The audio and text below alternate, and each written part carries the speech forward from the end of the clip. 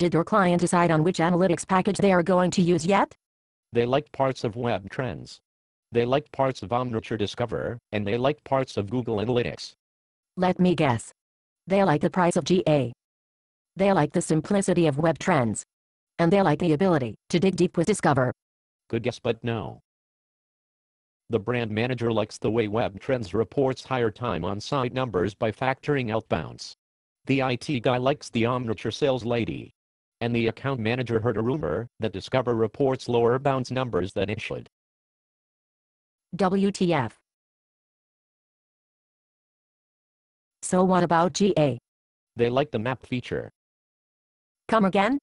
Yes, they feel like it's one of those things that you can grab a screen print, stick it in a report, and since it looks good and important, people will just accept it and not ask you to explain. So in other words, you look good, but do not have to prove it.